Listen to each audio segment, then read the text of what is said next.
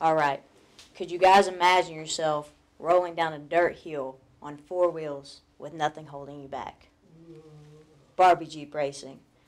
If no one's ever heard of it, it's where adults can really channel their inner kid.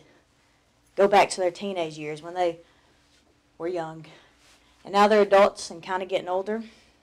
So Barbie Jeep racing is something my town does, and I think it's slowly getting more popular. You can look up videos to find it. But basically, you guys remember when you were kids and you had that electric-powered Barbie Jeep and you like press the battery-powered pedal and you go like 3 miles an hour and you felt like you were flying? Well, what you do with Barbie Jeep racing is you rip out the gearbox and the battery and you just like it free rolls and then you race with it. Now, that sounds simple enough, but it's kind of terrifying at the same time when you're rolling on a little kid's toy that you can't even fit in. So there's a few steps you got to take to prepare yourself for the ride. The first thing is preparing your Jeep and yourself. You want to make sure you have the proper riding gear. You need a helmet, a pair of boots, and pants. And according to an article by Sean Dolan, most people will wear like motorcycle leather and goggles, so I guess dirt won't get in their eyes. I've never worn goggles. I've done this before. I usually wear pants and boots because it hurts when you wreck. But this is a pretty good example of what people look like when they get on the Barbie Jeep. The only difference is this Barbie Jeep is in better condition than most of the ones I've been on. Most of the ones I've been on are about 15 years old and dry rotted. And most people hang their feet out so you can like slow down. Now, like I said, most of them are dry rotted that I rode on because they're from your childhood. You got to make sure your Barbie Jeep is rideable. You want to sit in your Jeep because sometimes you sit in it and it cracks and you go to the bottom and hit the ground. So you don't want to do that. You want to check the wheels. I was riding down a hill one time and my wheel just flew off the side and I about went over the bank. It was kind of terrifying.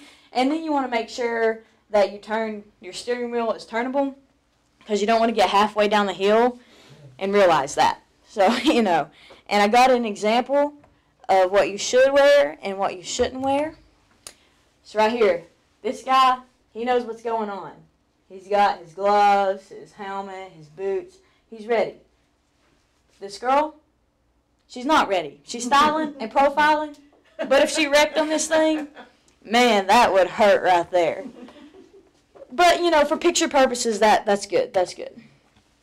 So another thing is there's no battery power to your Jeep, so you got to let gravity do the work. So you got to find you a steep hill that makes you feel like you're flying, bring you back to your young years. And then within that, you probably don't want it to be rocky or have drop-offs because your Barbie Jeep isn't spring-loaded. It will crumble to pieces if you have a drop-off.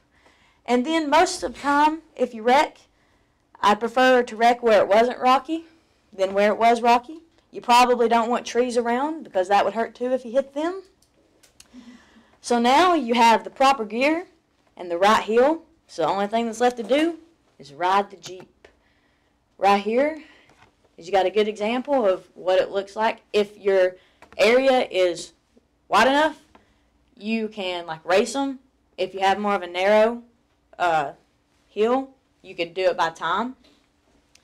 And I got this video here to just give you guys just a good example of what it's really like to ride a Barbie Jeep. They do actually not crash too bad in this one because I wanted your first experience to be pleasant. They got the proper gear on, their boots, their helmets, their steering kind of works, and just having the time of their life. This guy crashes he falls over. It's pretty funny actually. I laugh at it most of the time when I watch it. And according to Saul Nillman, the best way to describe it is it's a rush. I thoroughly enjoy Barbie Jeep racing. I actually done it a couple weekends ago when I went home for my fall festival at my hometown. But the only thing you need to ride a Barbie Jeep is you got to have the right preparations and gear, a good hill, and a daredevil outlook.